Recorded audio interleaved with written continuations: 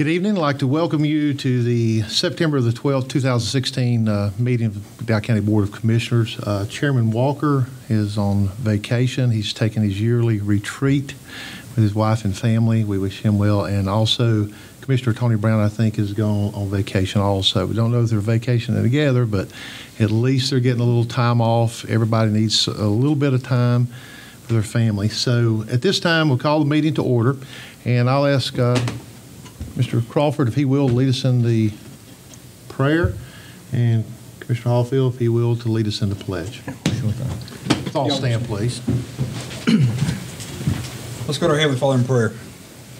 Dear Heavenly Father, thank you for the beautiful day you've given us and keeping us safe in our daily adventures today in our life. As we come together tonight as a Board of Commissioners, I ask that each decision that we make be pleasing in your sight and that we do what's best for our county. Dear Lord, we ask special prayers for a city that's not too far from us. The city of Shelby lost a police officer today. Comfort his family during this hard time and take care of them and be with that department in that city. In Jesus' name we pray. Amen. Amen. Okay, let's all face the flag and come to attention. Place your hand over your heart and recite along with me. I pledge allegiance to the flag of the United States of America and to the republic for which it stands, one nation, under God, indivisible, with liberty and justice for all. Thank you. You may be seated. Okay, Jim, we have before you the minutes. If you've had time to look over those. And I'll open up the floor for a motion when you're ready. Motion to approve. Have a motion, have a second. I'll second. Have a motion, a second. Any further discussion? All in favor say aye. Aye. Any opposed? Motion carries. You have the agenda presented. It's been prepared by staff. You've had time to look at that. We have any additions or corrections or deletions to the agenda? Chair, make a motion to approve the agenda as presented. Second. Have a motion, a second. Any further discussion? All in favor say aye. Aye. Aye. Agenda is approved 100%. Okay, this our first appointment tonight, 505, recognition of the Fishers of Men Sunday School class, and we see a room full of handsome men, okay, and maybe some ladies here. It's with Pleasant Gardens Baptist Church, and I'll turn this over to Randy. You want to handle that, or do you want to Ashley? Actually, go ahead. Okay, we'll turn it over to our county manager to talk about. Sure. Commissioner Hollifield had requested several months back for the opportunity to recognize this great group of gentlemen. And since we had been recognizing some worthy folks, he had said there's definitely maybe no one or no group that needs to be overlooked, especially the Fishers of Men Sunday School class. I've seen firsthand the work they do, and it is fantastic and is very needed in our community. They're known for building wheelchair ramps, and I've seen that firsthand, and they do a great job and should be commended. And they definitely deserve the praise tonight and the recognition. And I know Commissioner Hollifield may have a few more words to say and can introduce the speaker for tonight, but I think on behalf of those that have benefited from their work, I think they deserve a thank you. Well, I've been associated and a member of the Fishers Men for going on about 4 years now, and one of the reasons I got associated and joined the church or become a member of the Fisher Men class is because of what they do in the community, and that's I've heard good work about all the ramps that are being built, and I've heard that mainly from Willis and Frank. They told me quite a bit about that, and got me real interested, and also the wood ministry. The group really cuts and delivers a lot of wood and things to the needy during the winter months.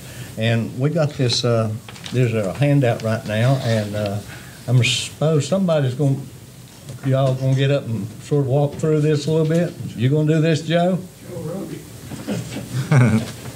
Now, you're on camera. Remember this now. Yes, okay. I've got my best side looking at you right now. Where's the preacher at? Well, there he is back there. We certainly appreciate the opportunity to come here this evening. We certainly appreciate you being aware, making other folks aware of what we do. This is the crew, for the most part. The oldest person we have working with us now is Don Horn, and Don came over as first mate on Columbus's ship. So you can see that all of us, for the most part, are gray-headed and full of retirement, which we absolutely love. And one of the main reasons we enjoy it so much is the Fishers of Men and the opportunities we have to serve the needy in this county. We've put together a very short book for you that describes somewhat the activities that we're involved in. Ramp building is just one of many things that we do. Invariably, when we go to build a ramp, we see something else that needs done, and we try to assist as we can on that. We had one last year, the year before last, I believe it was, that we spent an entire week. A needy family that when we got there, we got the ramp built. The child was a handicapped child at the age of 12 or 13. Also had an elderly mother, maternal figure for the family that was battling cancer and had several operations, was also confined. And when we finished up, we had a very small section at the end of the ramp that we needed to pour concrete for. And when we asked for water, the lady that we were actually working with on building the ramp went to her car and brought us back 2 or 3 jugs of water. And it was at that point in time that we realized that they had no running water in the house. They had not had water for approximately 2 years. And under investigation, we found out that the pump was gone. At a period of time when they were not there, someone had gone in and stole all the copper piping out from underneath the house. So it ended up that we spent over a week working at that particular site and putting in a pump, replumbing the house. You'll see in the report there that we purchased hot water heaters and toilets and sinks and got them back on their feet and going. Every time we think that we've completed all the ramps, folks, the door just opens again. Tommy Hendley is our director, our leader. We voted on him, incidentally, to be that. We were looking for somebody that knew nothing about construction and who thought they knew the answer to everything. And so we selected Tommy.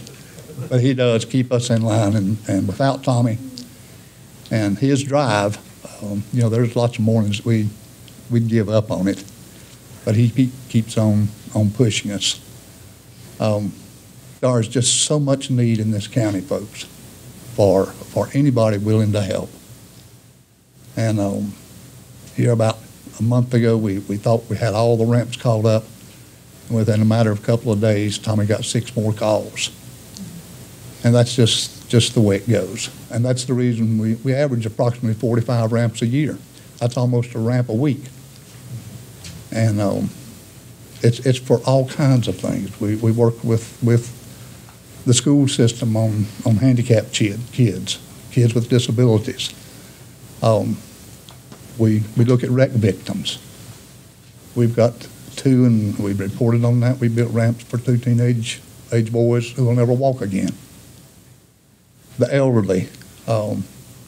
One of the most blessed ramps that we've ever built was for a 93-year-old World War II vet and his 91-year-old wife. And their house sat down off the road, and he couldn't get out to go to church on Sunday morning. So we built them a ramp. And when the ramp was completed, then he asked that we all come down to the front porch. And we went down to the front porch, and we joined hands, and he prayed for us. And then he walked up the ramp by himself. You talk about moving. We invite you to come anytime and join us. Most weeks it's on Wednesday morning is our first ramp, and then we go from there as to what's needed thereafter. But feel free at any time to join us. Again, we appreciate you folks and what you all do for the county. And if you see someone in need, please feel free to call. Thank you. Is anyone else wishing to speak from the group? I know there's several of you here. And, you want to, Matt, go ahead. Randy, you got anything else you want to add? You didn't mention about those good breakfasts you do once a month. Well, yeah, They're pretty nice, you know. on the fourth Saturday of each month, we do a breakfast, $5 donation.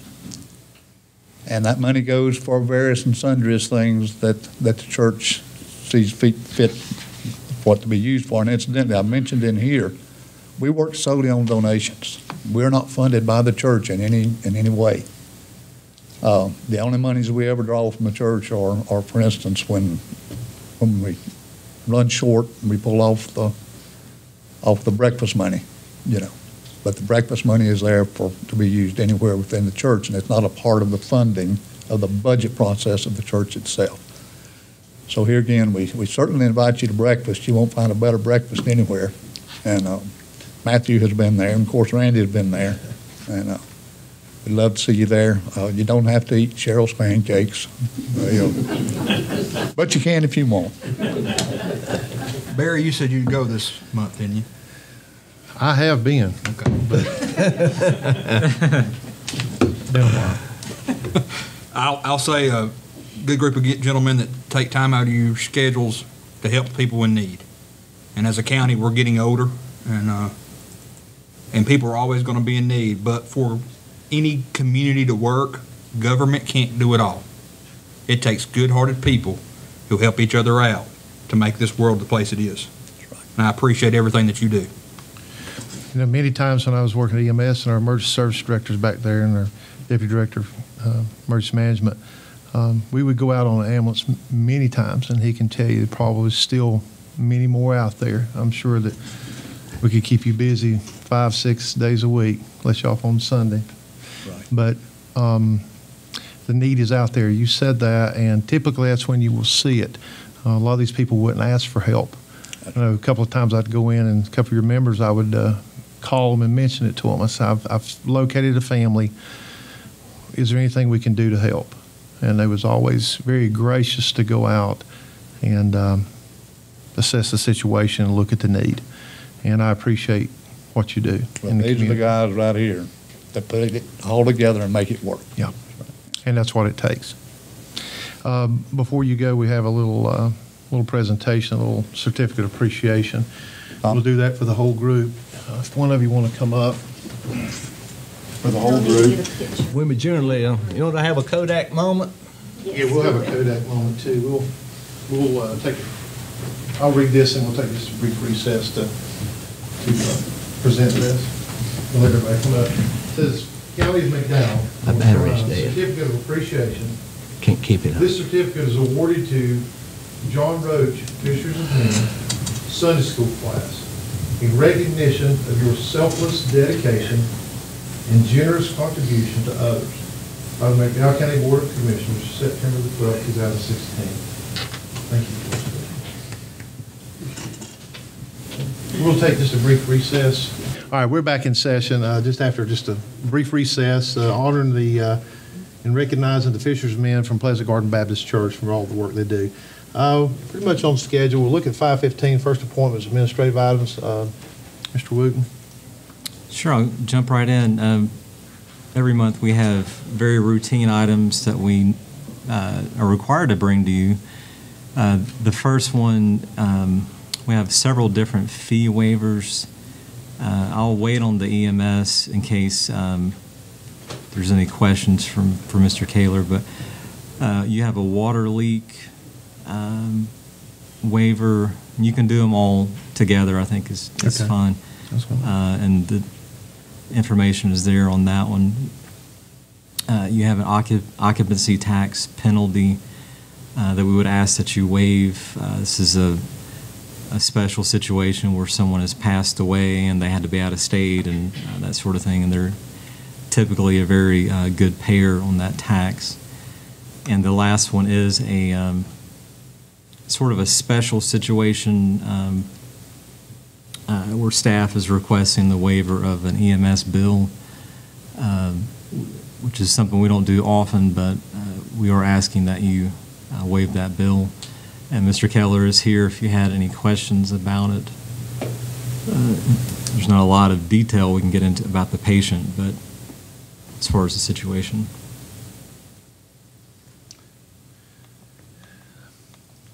Anything else on that, Ashton? Jim, you've heard presentation by Mr. Wooten. Any questions? Emergency Management Director is here, or the Emergency Services Director.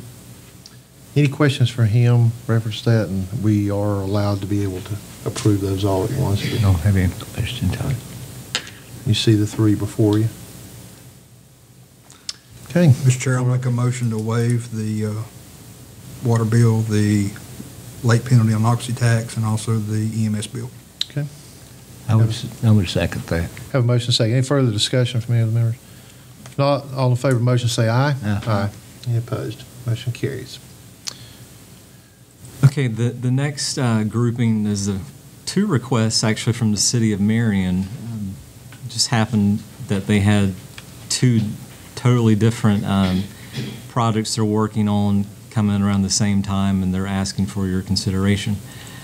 The first one involves some work they're looking to do up on Main Street. You may have noticed on the corner of East Court and Main Street there's a box, a yellow box, it says COM. That's a City of Marion electrical box. And they connect drop cords to it and that sort of thing for Mountain Glory and different events. What they're wanting to do is run an electrical service from that box across a portion of the courthouse lawn and then come out to the Main Street sidewalk, where they would then do some electrical outlets and that sort of thing. And they have sent an easement for you to look at and approve if it's okay. Mr. Coates, county attorney, has looked at it, didn't see any issue with it. It's very straightforward. So if you're okay with that, we'd ask that you approve it. Okay, gentlemen, you heard the presentation request from the City of Marion. You've had time to read that, I'm sure. And I'll cover the second one after this. Motion to grant the easement. Have a motion? Second? Second. Any further discussion? All in favor say aye. Aye. Okay, the second request from the city, there is an African-American cemetery on Moorhead Road that is, for many, many years, it was hard to get to and it was overgrown, and a group of citizens led an effort to clean up the cemetery, cut down trees and brush, and improve the appearance so folks could come and pay their respects. One issue has been a lack of good access to the cemetery by the public. And so it just happened a couple of years ago that, unfortunately for the community maybe, but the person that owned the property, there was a mobile home that was seized by the U.S. government as part of a, say, illegal activity. And so the U.S. government has owned this mobile home. The city had expressed interest in acquiring the property primarily for access to the cemetery and cleanup and that sort of thing. So the city now has that property, or they're in the process of obtaining it, and they are interested in removing the mobile home and other improvements. And I think you may know Mr. Crawford, but I think they're planning to do just a simple parking lot so folks can park there and then go to the cemetery.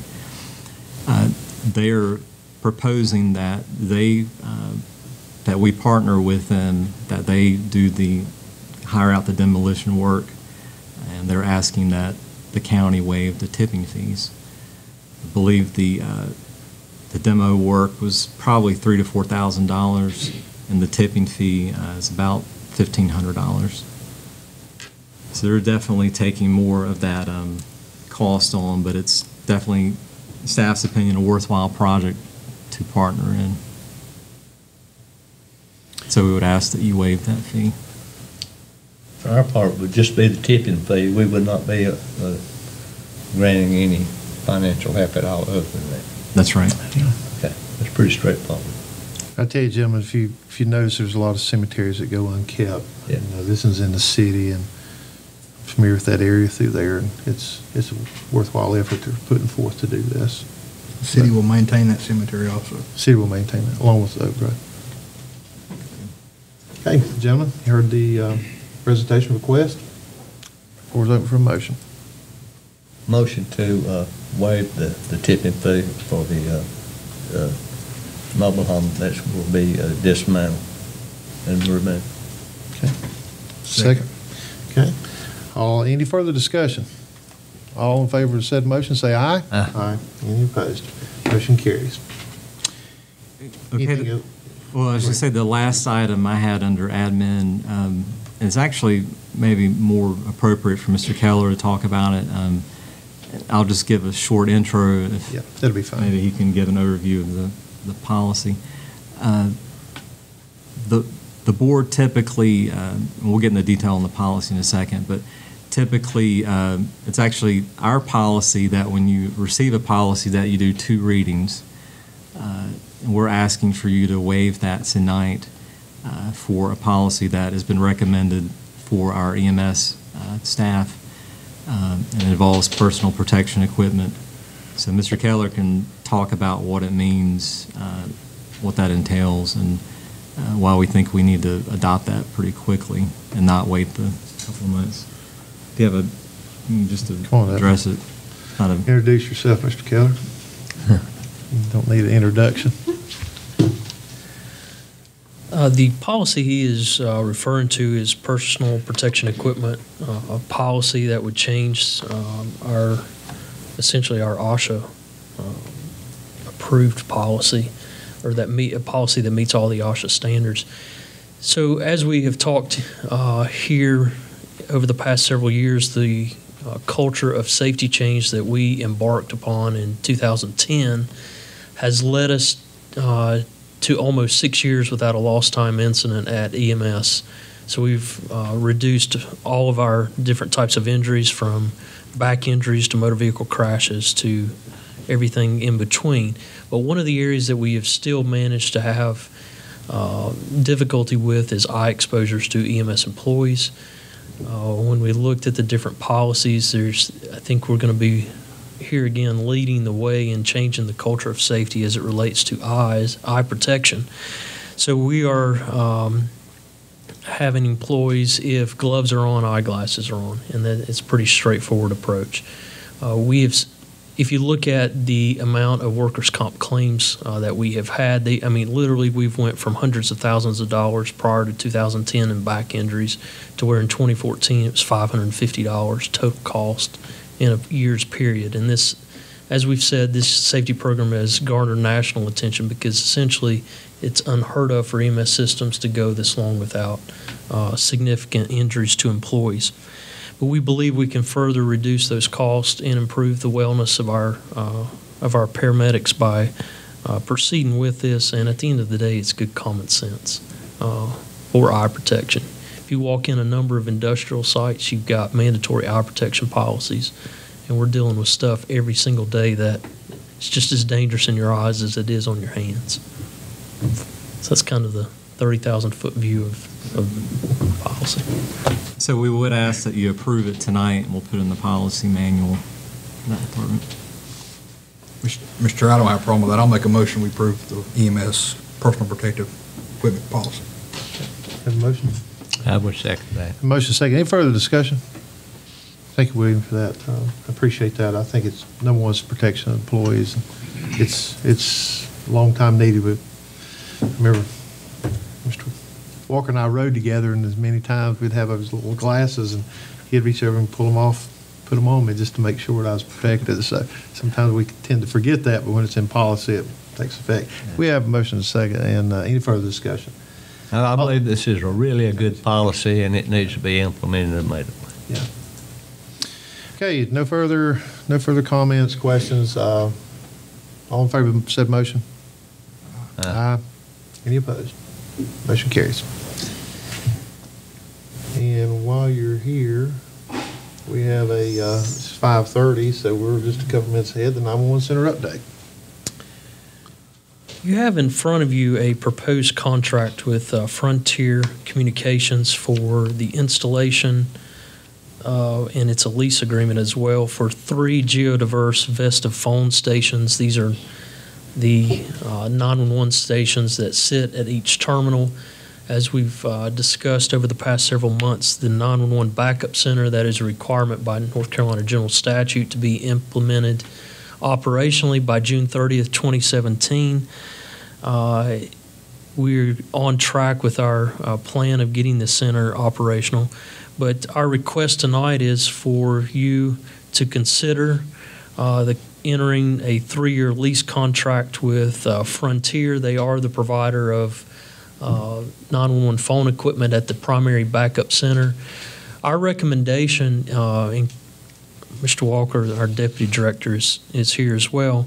Our recommendation is to sync this specific contract for the backup center with our primary center.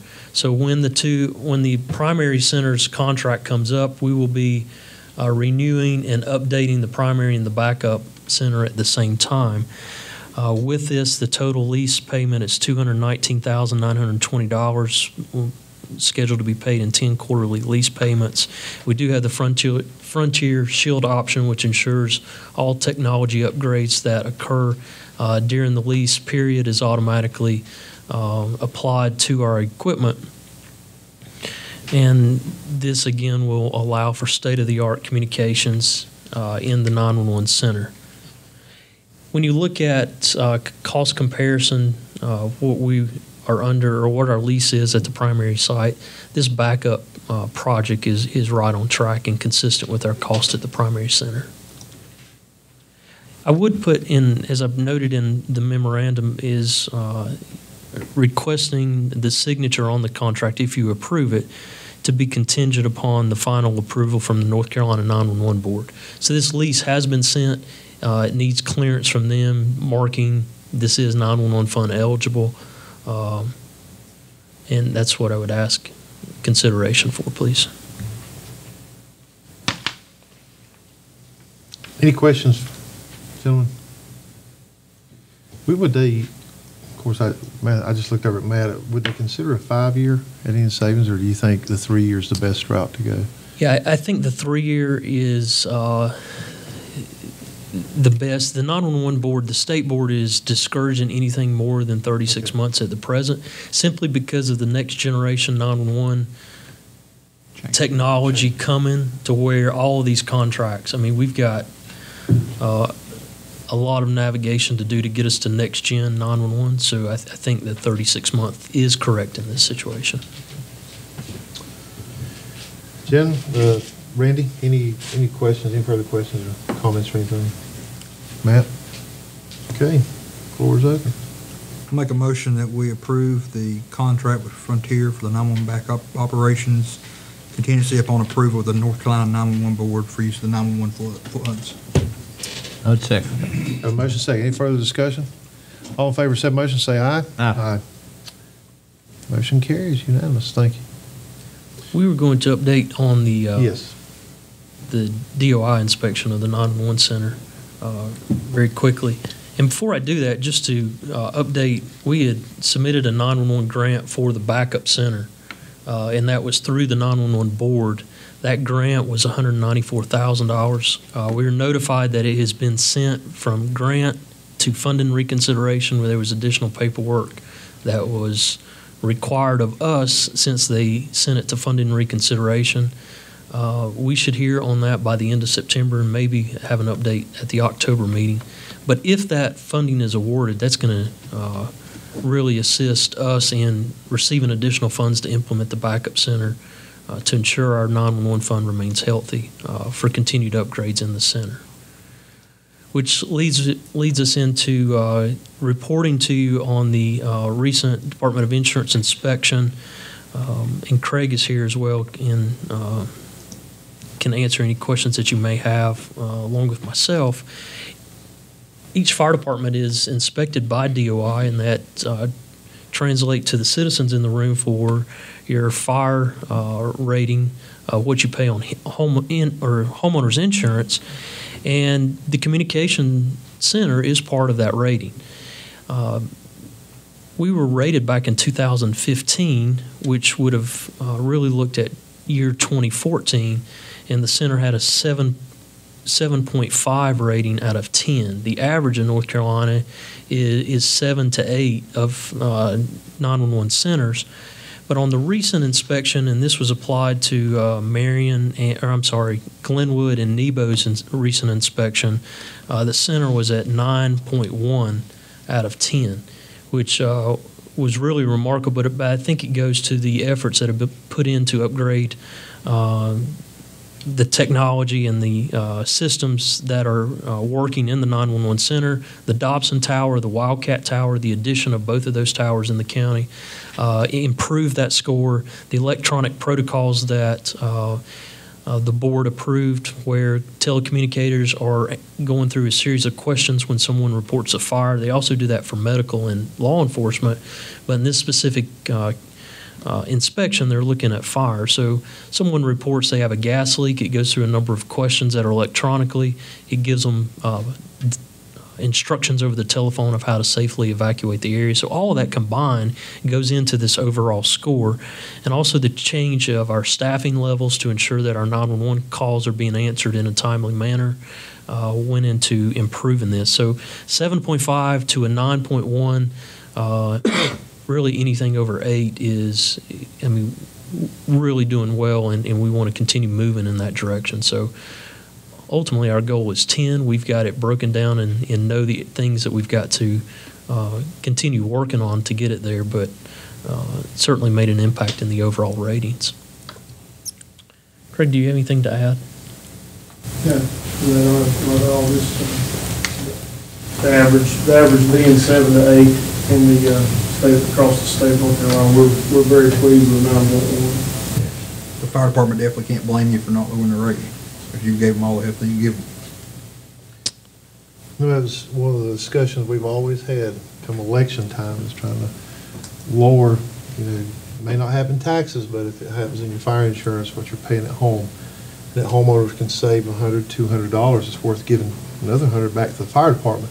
So when you talk about your fire tax, and people sometimes are against that, is when they look at what their fire departments are saving them in the long run, it's not a lot to give back when it's just $5 or something. But we appreciate what y'all's work, and gentlemen, the other, David and Tony's not here, but appreciate the work that this board has done trying to better that system. And anything we can do, I promise you, this board, I feel like, I'm not speaking for Matt or Randy, but I think I've got their feelings at heart, but anything that we can do as a board to continue that effort, I think you got our full support. Ashley, anything you want to add? No, I was just thinking what we can do as staff is maybe have an update to you, if not in a meeting, but at least for the information, is to give an update where the re-rating process is for the different departments. I won't ask right now about them being prepared for it, but we can have information for you to see all the progress all the departments have been making. So Craig will have that ready by October meeting, all right? Our office actually just got the last, we were just notified last week of the rating from Marion, so it can definitely put all of that together. We'll have that ready for next month, just so you're all aware. Any further? You have anything else? No, we just appreciate the support. I think we've done some really good improvements at the 911 center and got the county on the cutting edge of technology for the center, so we feel really good about it, and that team over there has worked really, really hard. Freeing up some 911 funds has helped us tremendously here as a rural county versus some of the larger cities that had a lot of money, they could actually put into. So it's helped us tremendously as a board, too, to make decisions, what we've done. Okay. Anything else on that? Okay. Thank you. Okay. Look forward to hearing your report back next month, sir. Okay, we're a little bit ahead of schedule, about 7 minutes ahead. Let's drop down to old business, item A, water project updates. Sure. In your agenda, I mentioned the two water projects, but I wanted to mention that Mr. Harmon and I went to Raleigh last week. Sometimes you go to meetings in Raleigh and they're a waste of time and gas and effort, but it was certainly worth our time that day. The Environmental Management Commission, as you may recall, is the entity that is responsible for approving a reclassification process for a drinking water source, in this case Lake James. And for several years we've been working on that process to have Lake James reclassified as a water source. And a lot of the times people don't hear about it here and it's in the background, but there's still things happening. So where we are now is their staff has been working on research. They've been doing water testing, a lot of communication with staff for many, many months now. And they had a presentation to make to the commission this past week. At this point, they had asked for permission to move forward with the process and to have a public hearing here in the community. And so the commission heard all the reasons why they should move forward, and they approved it unanimously. So sometime in the next 3 or 4 months, they will schedule a public hearing here in McDowell County to receive public comment on the reclassification. So that's a big step for us. It's something that we've been working on for many, many years, and will probably take many, many more years to have it come to completion, but it's something that I know this board and prior boards have been passionate about. So we'll definitely keep the board informed on when the date will be. The public will be notified.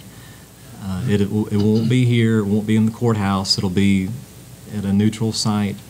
But the board is certainly welcome to be there. Staff will be there representing us, and certainly the public will be invited. So that's exciting, and we'll keep you up to date. The two other projects that for so long, I know it sounded like a broken record. We hope to get started soon. We hope to get started soon.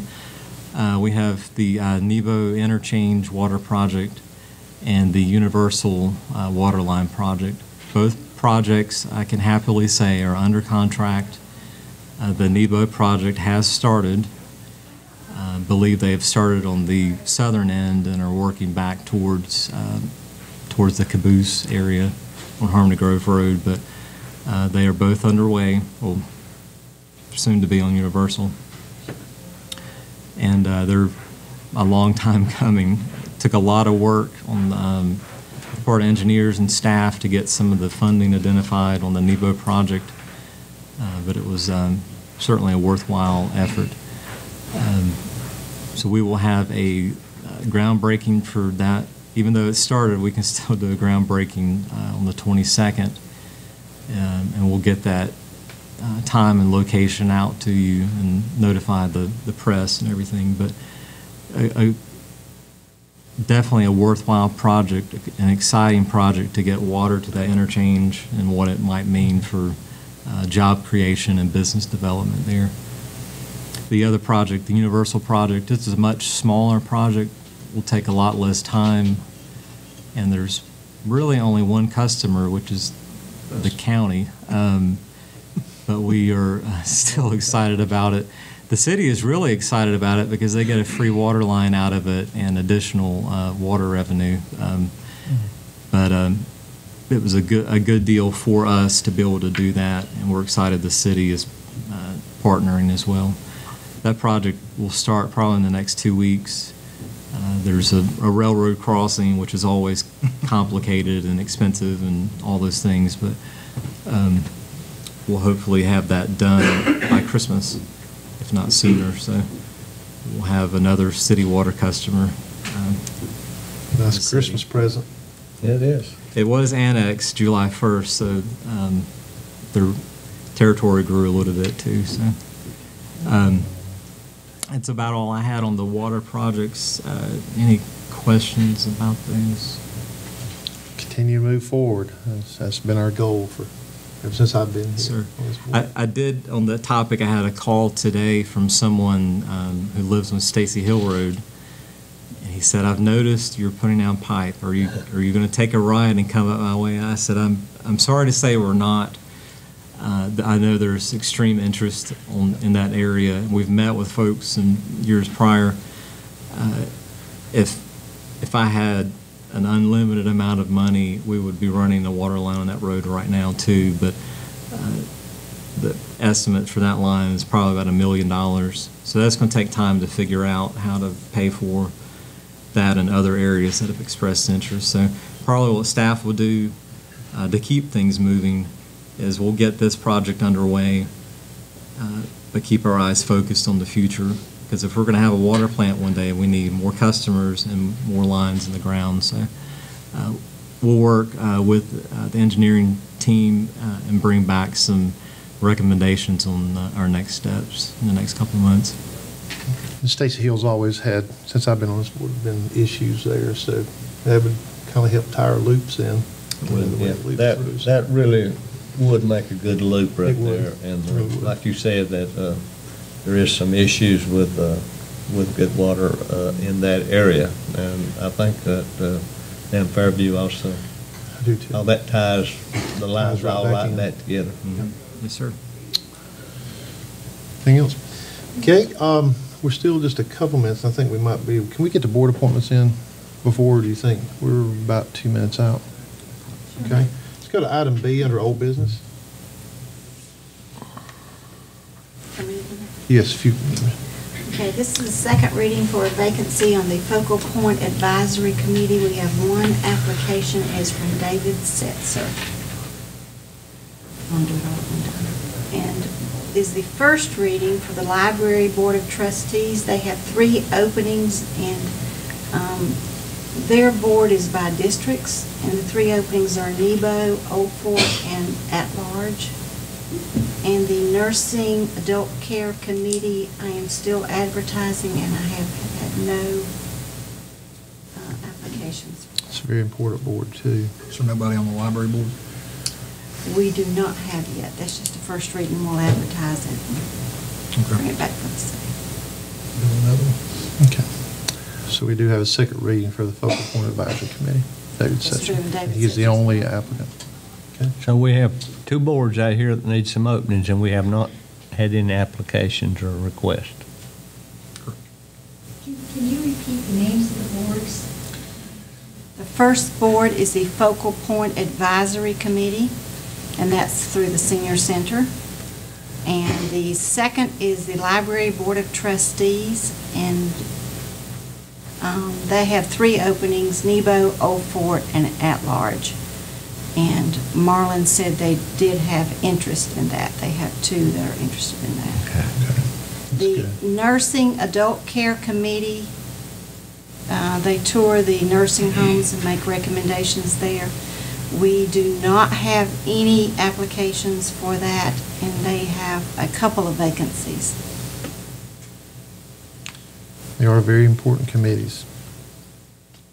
I would advise anyone that is watching us on the tube, We can accept to, if you're interested, please contact the appropriate folks and do a little volunteer work and get on some of these committees. Have your voice heard out here.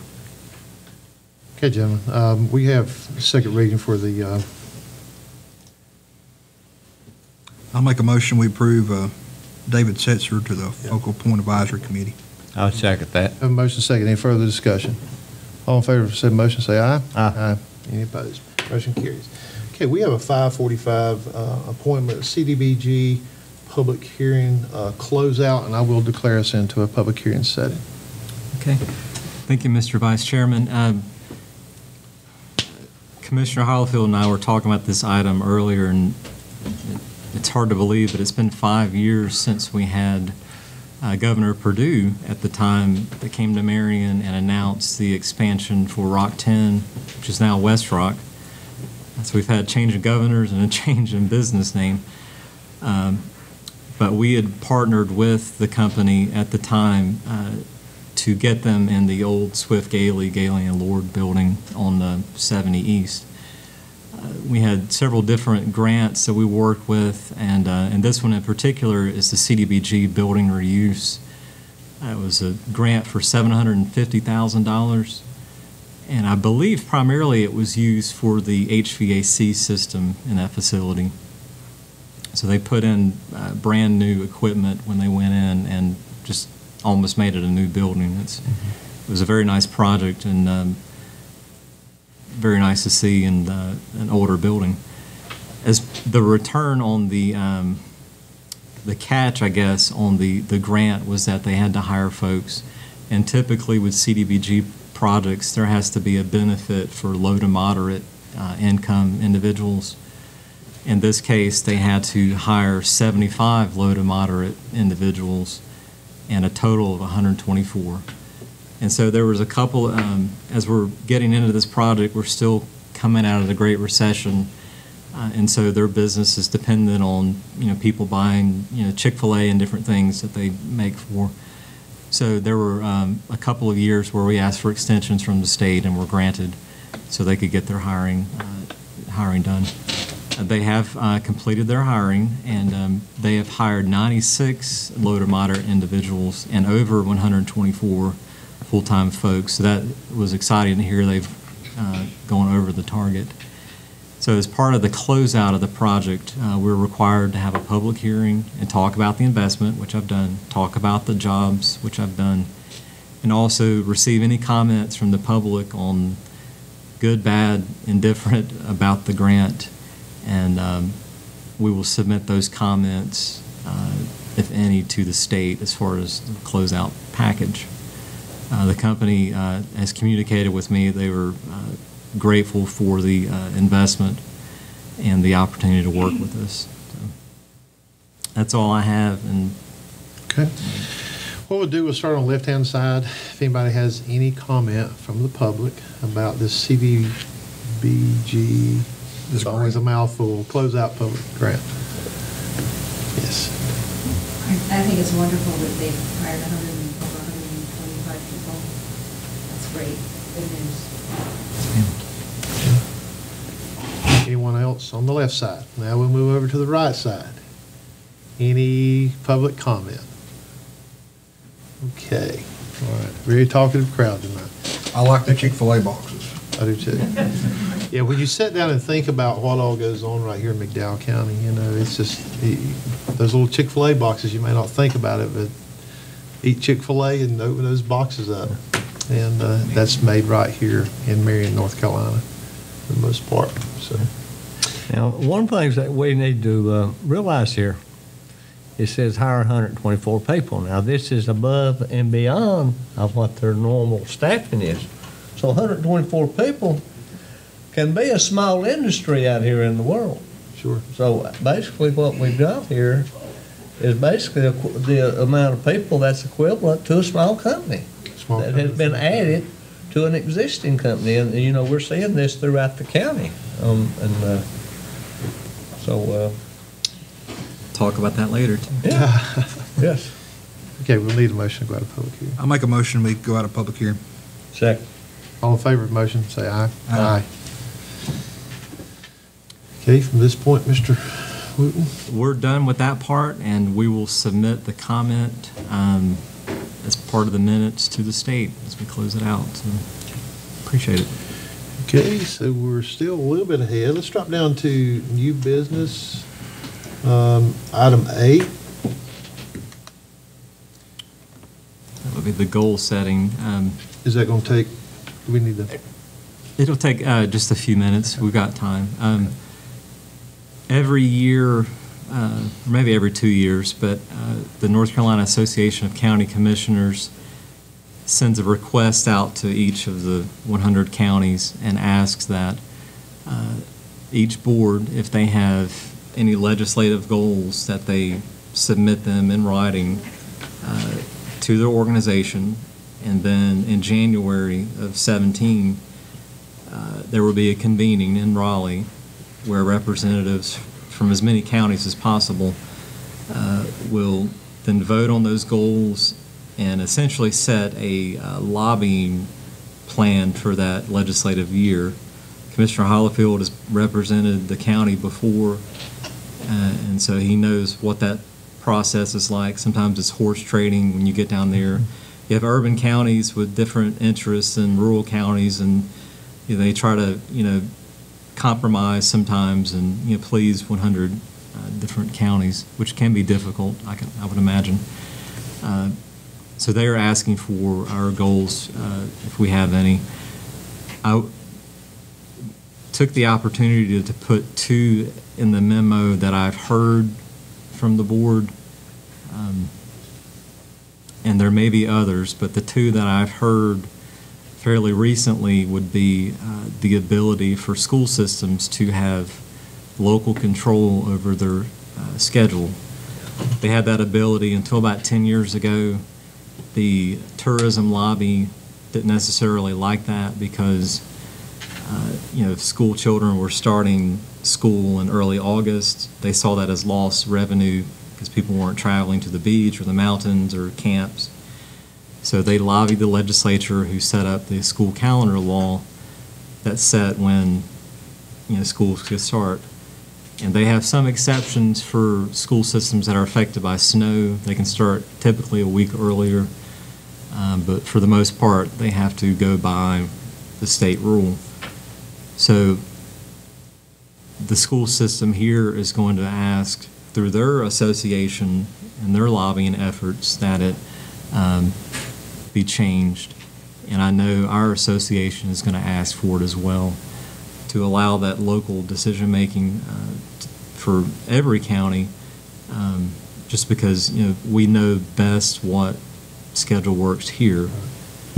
So that was one goal. The other one have been the meetings and conferences where this comes up a lot from rural counties, where the state changed the transportation funding formula 2 or 3 years ago. I think the intention was a good one in that they try to take politics out of transportation funding. You would have instances where very powerful legislators would do a 4-lane road in an area where there were 5,000 people and it wasn't going where it was needed the most. There's been an opinion that, and primarily from rural counties who have been affected most by this, that's maybe not, the formula they came up with maybe wasn't the best and the most fair. A lot of projects that were being designed had been permitted and they were just dropped off the map, the radar. For us, it was the widening of US 221 south of Marion. That was probably within a year or 2 of proceeding, and when the new formula came out, it didn't score as high as some of the projects in Mecklenburg and Wake who have the higher traffic. So it was dropped way down the list. So there have been a lot of interest from rural counties to tweak that formula, maybe have 2 separate pots of money for urban and rural. There's lots of different suggestions out there, but I'll make a comment on that, and Ron can correct me if I'm wrong, but it's regional. This spot score we're doing now, every project went to Buncombe County. They got it. And we might get some divisional properties. It's still many years out, but the current formula, none of your rural counties around Buncombe County saw $1. So that right there tells me that it's not fair. And I think logical people understand there are a lot of cars and a lot of people in Buncombe County. No one is disputing that. We have a lot of counties in the state that have a lot of growth, and we should all be appreciative of that. My major concern is they're going to grow so big, they're going to eventually be here. Right. We've got to prepare for the future. If we don't take the steps to prepare, we're catching up and we never catch up. If they don't give us any money, we're not able to do that. So in summary, the suggestion from staff is to have those 2 goals put forward. And I know I've heard from the association staff say, yes, we've heard that quite a bit, those 2 items. So they'll definitely, I would think, get moved forward for their lobbying plan. But if you had any other suggestions, we've got a little bit of time before these are due, I think about a week and a half or 2. We'll by consensus, would go ahead and submit those. And if you think of something in the next day or two, just please let me know. Jim, like you said, if there's anything at all that you think of, these are two priorities. There was one that came up at a board meeting about 6 or 8 months ago, and Commissioner Brown was one that was leading the discussion, and I remember the comment was made, we need to get that to the legislative committee, but I can't remember what that was. Might have to research our records on that. Go back several months, 6 or 7 months probably. We'll check that out. Yeah. Include But this with the school calendar, you know, that shows up just about every year, and folks down on the coast, eastern part of the state, sort of keeps it the way they want it, I believe. Now, I have served on a couple of these committees down there, and they're very worthwhile. Agriculture and environmental, what I was more interested in, but they got about 7 or 8 committees, so I would encourage members of this board to get involved in it. It is a good little trip to go down there, though. You know, it's 400 miles round trip. So takes a bigger part of the day for a 2-hour meeting. We have another public, any other comment? We have another public hearing at 6 o'clock. Can we slide down to item E under new business? I know the tax matters may take just a little bit longer. It's the Glenwood Christmas Parade. Sure, that road one closure. won't take very long. From, I guess, 3 or 4 years, Mr. Crawford may know from that community, but Glenwood, Ruritan has been putting on a great event there in the community with their Christmas parade and all different types of fireworks and different things. But as far as the parade itself, the procedure has been for their club to send a form to the county for the county manager to sign and send it in to NCDOT. The state has changed their rules a little bit. They're now requiring an actual closure by the county of that road. So the city does this quite often for Mountain Glory, for the Homecoming Parade, and Donut Festival and different things. So it's very similar to what they do. We have it's actually an ordinance in your packet, and it's a model ordinance that lays out the date and the times and the stretch of road and that sort of thing. But assuming you approve that, we will send that to DOT and the road will be allowed to be closed. So there will be a lot of angry people in Glenwood if you say no. And all They over throw the a county. lot of candy down there, too. You come, there's no rules once you close the road. They'll throw candy. I'll make a motion to approve the ordinance declaring the road closure for the 2016 Glenwood Christmas Parade. I second it. Have a motion second. Any further discussion? All in favor of said motion, say aye. Aye. Any opposed? Thank you. Unanimous decision. You can carry that back to Glenwood, Matthew, and let them know. Okay, we have a 6 o'clock appointment, economic development, public hearing. I will declare us into a public hearing setting. Mr. Wooten? Yes, sir. On this one, too. We will, I'll give an overview of this company and as much as I can and the incentive, and then please ask for comment from the public. We have, the Universal building has some empty space now that we've been marketing to different folks. And a couple of months ago, we had a client look at the space, and this is the space behind the Skills Center. And we had a company express some interest in that space and moving here and creating jobs, which is what we want to hear. So the company, get the number here, the company would create 36 jobs, and we do typically $3,000 per job for an incentive. And since we own the building, it's a little bit different this time. Instead of a cash payout, we're proposing that we do 1 year's free rent, and the balance would be sort of a match on a building reuse grant. So it's not a direct payment to the company. It's a free space for a year and then investing in our building, which is good. So the incentive is a little bit different than just a regular payment, but it's a little bit innovative. But this is a metalworking company, I can say that, and the state is working with them on a 1NC grant application. So we're not allowed to announce since it is a state project, but it is metalworking and it is 36 jobs. Okay, we'll start over on the left and receive any public comment. We just looked at 124 jobs 5-10 minutes ago. Now we're looking at 36. Any public comment on the left side? We'll start with Ms. Johnson. Sounds like a good deal to me. Anyone else going back through? On the left side. Let's move over to the right side. Any public? Well, it looked like he was fixing to say something back there. Yeah, I think it's great, especially the location. The location, always good. Where they're doing metalworking with the college, where we go to classes at. And then some people made us even walk back into the job way out the back door. That's right. But from their metalworking classes, I think. Anyone else like to make comment on the right side? Okay, gentlemen? Motion to go to public hearing, then or do you want to do both? The next one's not till 6:15. Yeah, we've got a little bit of So we've got a time. little time. I'll make a motion, we go out of public hearing. So, I'd second. all right, any further discussion? All in favor, say aye. Aye.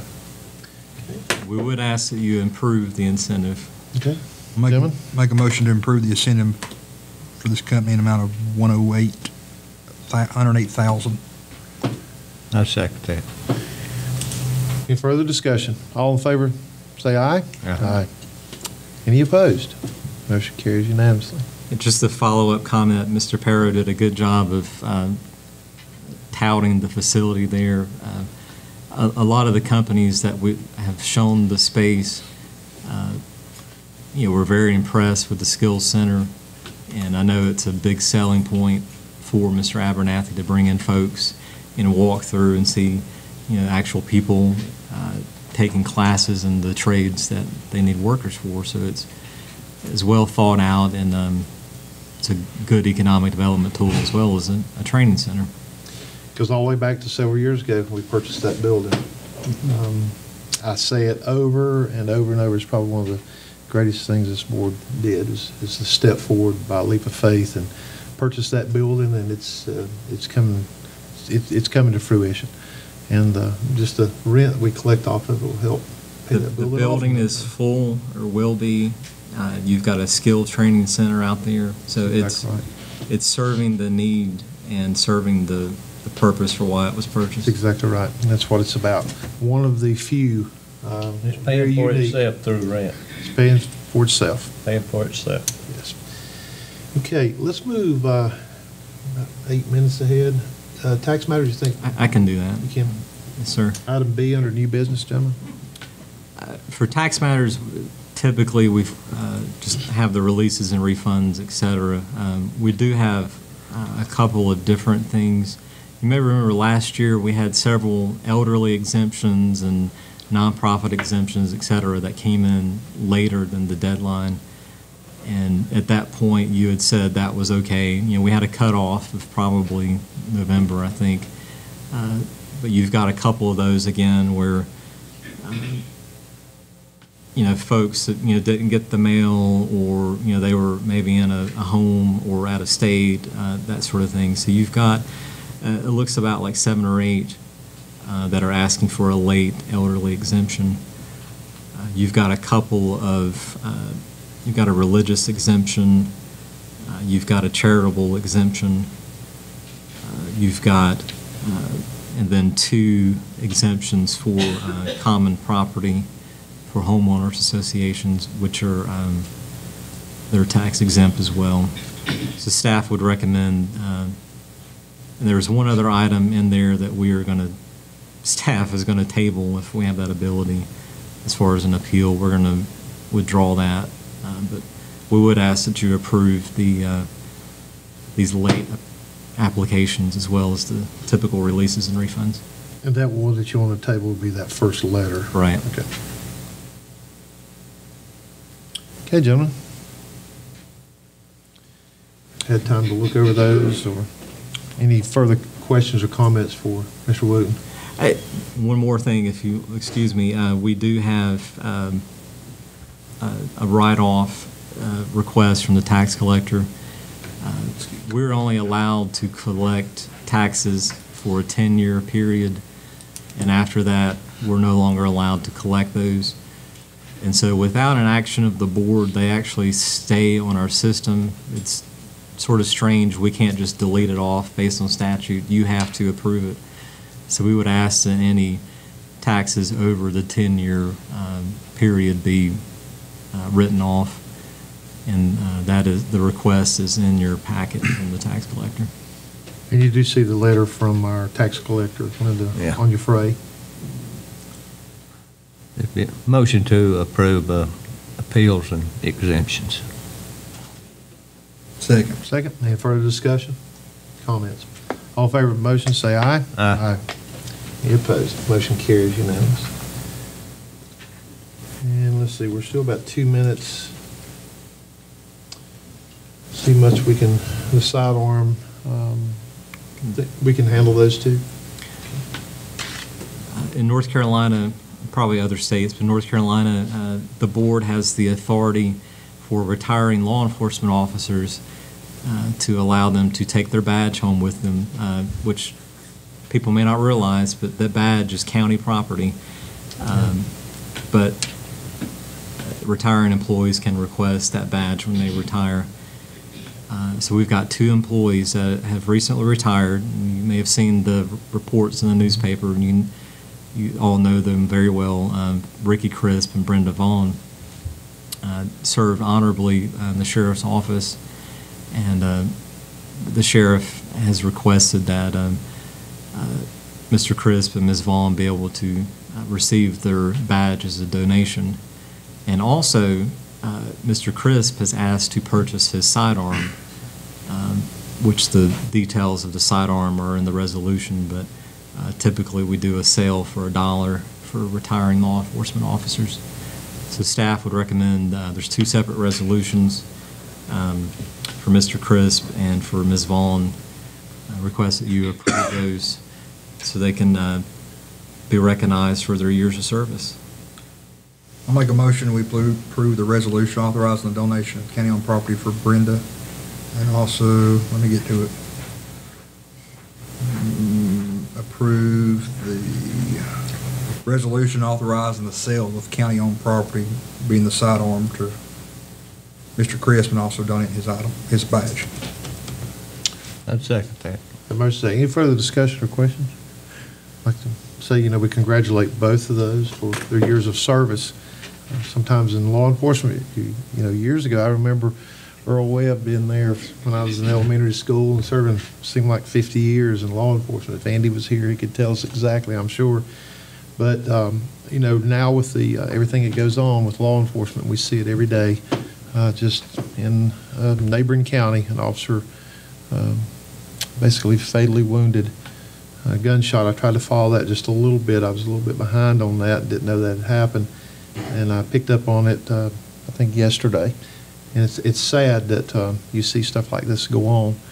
Most times it's just like Highway Patrolman said today, just obey the law, so that prevents you from getting tickets. Just don't do wrong. But sometimes that's not the case, and we see that a lot now. So we appreciate their service. Any further discussion? Any other comments? All in favor of the motion, say aye. Aye. Aye. Any opposed? And we have 4 minutes before our next public hearing. I think we'll have enough time to do the ordinance discussion. No. Take 5 minutes for that instead of 3. I could try. Sometimes you get to a point where you've got too much or not enough, And we're moving right along, too.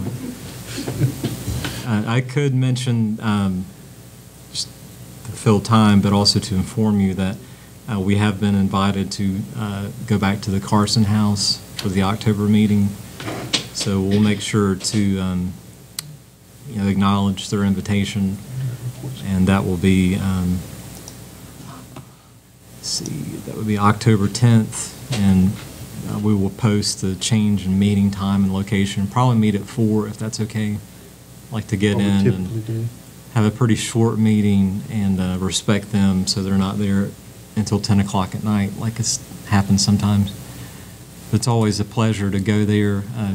I had someone visit my office a couple of weeks ago that was from out of the community, and he said, what's that picture behind your desk? I said, that's the Carson House. I have a print from the 1930s of the Carson House on my wall. And I was proud to explain that that was the first seat of government for McDowell County.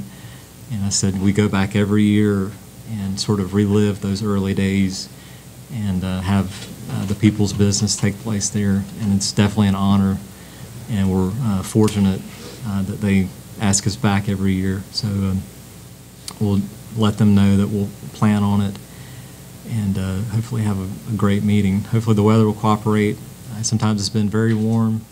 They do have air conditioning, but it is obviously an older house, so we'll take cooler weather if we can have it. We were out there one meetings before you two came on the board, and we could hear something moving, and we thought it may have been Mr. Carson walking across the floors, and it was squirrels running through the walls. So needless to say, we were sitting there. My hair was standing up on my neck, and I was young. It was my first meeting, and I was a little scared. But Mr. Haney assured me that it was not Colonel John Carson walking in to meet with us that night. So a little bit of scaredness there for a first-year commissioner. We still got a couple minutes. Reports. I have 6:15 on my.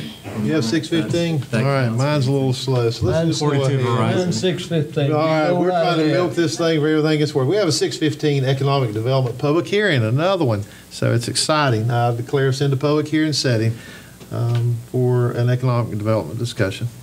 Yes, sir. This one's a little bit different in that it is a company that is in the county. Again, it's confidential because they are working with the state on a 1NC grant.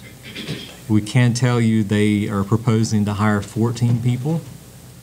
It is a woodworking job industry, which is fits into our need and our background and our training. Again, we have the same proposed incentive of $3,000 per job. And this would be more of a typical incentive where they would do the hiring, show the proof, and then request payment for the payment per job. This is different. They're all it's every company you talk to, they have a uniqueness about them, and this is certainly one of those. Hopefully we will be able to share more details when the state moves along on their process, so folks can start applying and be hired for this one and the first one. But we're at the mercy of the state whenever they get around to it. The goal for this company is for them to start hiring by the end of the year. Another good company. That's all I had on that one. Again, we'll take comments. Okay, we'll start on. You want to start on the right-hand side this time? Let's start on the left-hand side. We always start out with the left for some reason, because the right hand don't know what we're doing, right? Left hand, any, this is our third public hearing. Not enough information. Not enough information. So, any comment? It's 14 more jobs. That's, okay, any to the right? Okay. Remember, that's tonight we've talked about 50 jobs, and we just heard a presentation just a few weeks ago. We've got over 200 jobs that's unfilled. So there's another 50. We're going to have to come up with someone that wants to work. Tell people there's jobs out there. They've got to want to work. I just got a text message today. They offered a guy a full-time job, and he wouldn't take it. And I don't know how you feel sorry for somebody, but they wanted to go to school, but they were willing to work with them, but they would not take a full-time job. It's hard to bite off when you teach them in school and you're trying to push careers. They've got they have to make the move.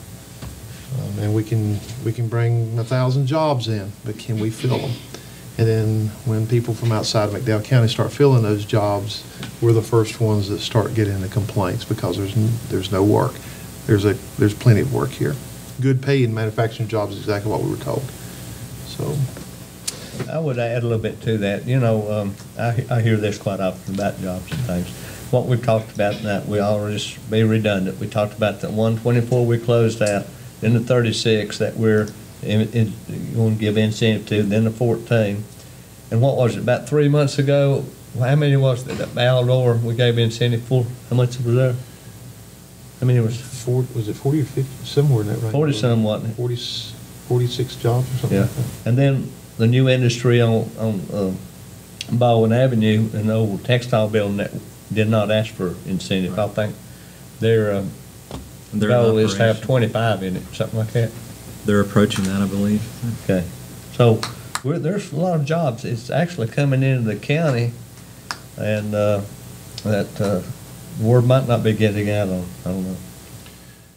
You have career fairs coming up, college fair coming up next time pretty soon. So I'll make a statement. A couple of these jobs that are manufacturing, they are in clean, air-conditioned facilities.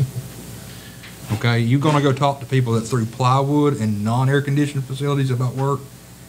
These are people that will not run a machine in an air-conditioned facility. The jobs are there, and some people can make very good money. All they got to do is show up and work. Motion to go out of public hearing. have a motion, have a second. All in favor, say aye. Aye. Yeah.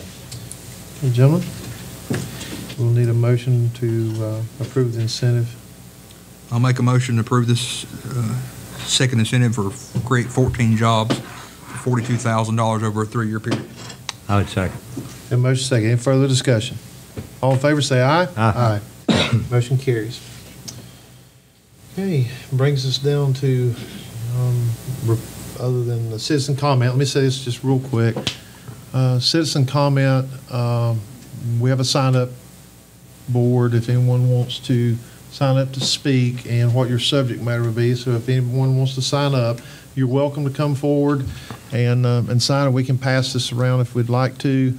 And just, yes, Ms. Johnson, if you don't mind, just pass that back through. And what we'll do while we're looking is reports and communications. Well, Or do you have a? Well, we've got a little bit of discussion on the ordinance. Oh, I'm sorry. I marked right And through that. it's a Yes. perfect segue, so it's really good I'm sorry. timing. I marked that when I checked it. Chairman Walker obviously couldn't be here tonight, but he did express a desire for the board to discuss and recommend to the planning board that there be some evaluation of our existing lake protection ordinance to see if there needs to be any revision to that ordinance. And I don't think I'm going out on a limb, but I think he had a recommendation that there be some changes. And I do not have the list in front of me of things that he was interested in looking at. But some of the things that have come up deal with average lot size, setbacks, and that sort of thing. But I will get his list from him. But there was a desire from him and Commissioner Brown for the planning board to examine our ordinances, and specifically the Lake James Protection Ordinance, and to see if any recommendation needs to come back from the planning board on any changes. So I know there may be some interest and desire here. I know the two that aren't here had that desire for the planning board to do that. So it's kind of in your lap to do that. I know I spoke with Chairman Walker this evening, and he shared with me some of the concerns. I did not write those down. Some of it may just be nothing more than some verbiage or words changing, and just take a look at that, because there has been some concern, and that was what he voiced to me. And just to take a little bit more time to work with that for both parties involved, the county, the residents, and the developer. So that was his concern, gentlemen, was that maybe just a few little things here and probably put that back to the board. Anything that we have, we probably need to write down. Ron's here. If you've been thinking about it, or if we need to take another week, I think his direction was what he would like to see, and maybe Commissioner Brown too, is that we take that back to the planning board for them to look at, review, and any suggestions that we may have, or if we need to sit down and talk with the planning board as a group. He'd even mentioned that do we need to sit down with the planning board and have a discussion too? So it's open to y'all. That's kind of what he had to pass on. You want to start with our senior, or do you want to start with the? I think based on emails and comments that I've received and all that, it's totally appropriate to really go back and examine what we have right now and ensure that, it's totally currently appropriate, or if there needs to be any revisions. I don't have anything to propose, but it's good to really examine everything closely. I don't particularly have a problem with the planning board looking at it. I don't want to make any decisions until those two commissioners are here to make the decisions. Yeah. That's got to be a 5-member board decision and not one of us. So all of us is here. If the planning board wants to look at it, if the planning board comes back and says they don't want to change anything, I've got faith in our planning board. But if they want to look at it, I have no problem with that. That's just where I'm at on that. Yeah, I think all of us need to be, I can't speak for David, I can't speak for Tony, I can only speak for me. And, but I felt like that's what they were wanting to do, is go that route.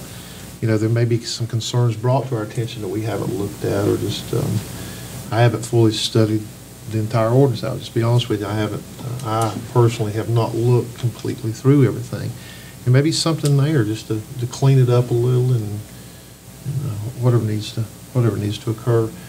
And again, I don't know if Ron wants to make any. You're just here listening, follow our direction. So if you had any comment or anything coming from his department. So, gentlemen, what we'll need to do is, I guess Mr. Wood can get direction from y'all as to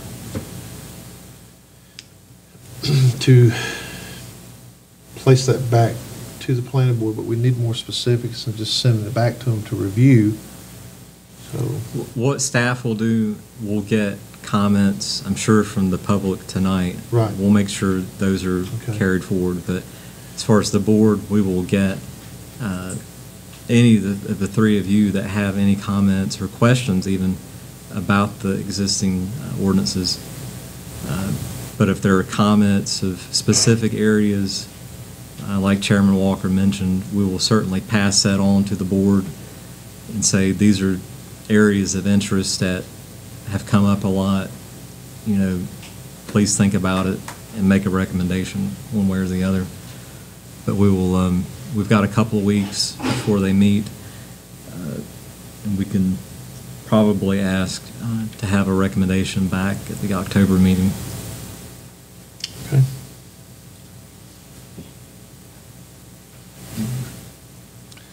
We need a motion for that. You could do it. I think you could do it by consensus. Okay. Okay, let's do it by consensus. Yeah. All in favor of that? Yeah. Matt? I'm in favor of that. Okay. So that's a majority of us here tonight, and we'll make sure that those two are involved in that we get all the information. Like, again, we were fixing to come up on citizen comment, and it appears that the 5 we've got listed, that's the main topic. I don't see anything any different. So, and it may give us some insight tonight too. Mm-hmm. Okay. All right. Citizen comment, you want to do reports and communications? Anything? How do you want to handle that? All I would, we'll get the date out on the, or the time out on the groundbreaking, September 22nd. Okay. Hope all you can be there for that, for the Nebo water line. You'll be at 3 o'clock. Yes, sir. Possible. Okay. I think that's all I had. Any other commissioner have any reports? Okay. Okay. All right. I guess we're up to 6:20 for citizen comment. All right, we'll be returning back after citizen comment. It appears that we have met everything on our agenda tonight. Sir. We do have another meeting upstairs with our cooperative extension for the report to the county. Motion to adjourn. Motion to adjourn, have a second. I had a question. Okay. Recall your motion. I will call my motion. Go It'd be, is it appropriate to make a comment or ask for information based on some of the comments we've heard, or not? It'll be our discussion, I won't be asking. We can Just for us in here, we can discuss. You guys can do what you want. Okay, I was just going to ask for, I guess we all would want, I would like to have some of these ordinances like Burke County's, McDowell's, and this various guidelines and things that Crescent goes by, and some of these maybe. For information for us. Yes, all this information for us to sit down, because I'm hearing all this, but I don't really have everything before me to where I can see where a difference is at. And I would like to have a plot of the peninsula such as what we've seen here. And I wouldn't mind. We can get a copy for you. We can get a copy too. And I wouldn't mind even going in. I was going to suggest we've walked it before. We can go back and walk again. You know, I think this is something we need to be very thorough in. As far as the other ordinances from other counties, we will get those. And if the public had any others that we might miss, we'll certainly take those too. And we can certainly, we have things that we've got that we could email. We have your email addresses. I don't know why it's inundated. We don't know who to look at and who not to, but we could do that. And I've got some things that we could read here that they're not the ordinances, but I know George put together quite a few suggestions based on those ordinances that it would probably give you an idea of what we're talking about, the kinds of changes that are needed at a minimum. Yeah, it may be good to have some. Maybe Ron's got some information too. Yes. Because that was my thought, maybe Burke County, as well as we work with them. We work well with Burke County. So, okay. Motion adjourned. Motion is, any further discussion? All in favor say aye. Aye.